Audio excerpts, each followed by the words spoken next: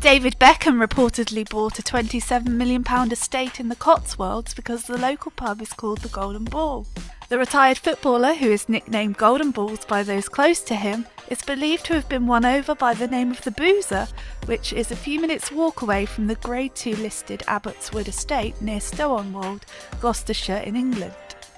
A source told the Sun newspaper, when David saw the pub, that was the icing on the cake.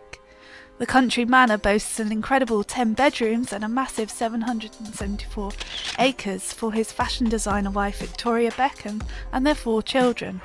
The property, which also has 11 separate cottages within its grounds, is the most expensive home on offer in Britain.